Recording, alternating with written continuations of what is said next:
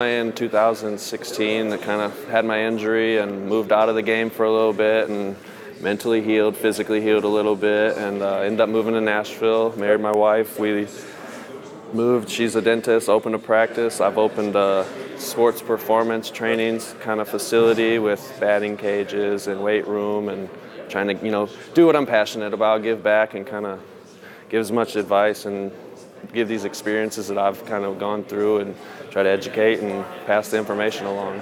So what was the plan here today for you? What's kind of going on? Yeah, our plan, at this, we call it an arm care camp, but we're trying to cover as much as we can in terms of the baseball body and the functionality of it. And, we have Dr. Travis Rance to do, the anatomy of the arm, myself as the player that has gone through it, and then Drew as the athletic trainer.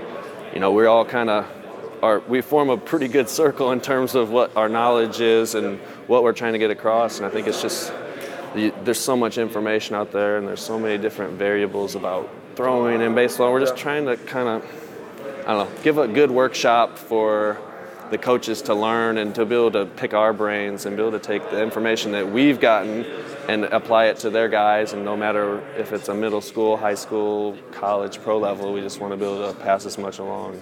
How interesting is it for you to have a guy like Drew that's now a doctor that you kind of grew up playing baseball with? That's maybe on a little different perspective. Yeah, definitely seeing Dr. Travis. It's a little bit different. When we grew up, he's the third baseman, I'm pitching. It's like now it's like, oh, we're still hanging out. I think that's the cool part about sports is the bonds you create and the friendships. And then, once you get done playing, you're able to come back and give back and do some of the things that, you always looked up to the people that did that, and I want to be one of those people that, is able to give back and be a resource for not only baseball, but sports in general.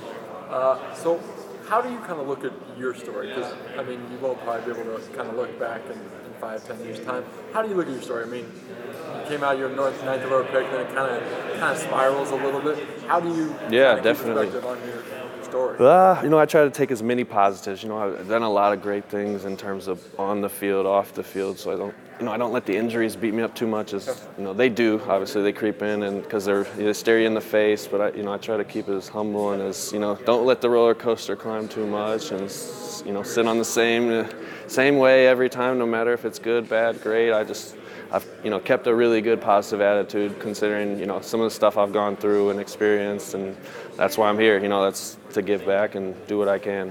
What's the one piece of advice Jarrod Parker now would give to Jarrod Parker at that? Slow yourself down a little bit and enjoy it. It happens so fast. It's like boom, boom, boom. 3 weeks later, you're like, did I, just to be able to slow it down and process it and just be a little more in tune and, take as much as you can from it.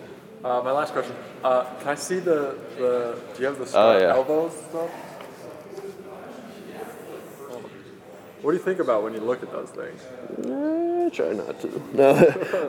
I think about a lot of, through a ton of innings, I got a lot of great work out of it. And, there's just modern medicine's great. And, I got a lot of chances to do more because of the, the work that's put in. How many did you have? I've had 5 total elbow surgeries. So a couple scopes and a couple, 3 real big ones and 2 kind of minor scopes. Yeah.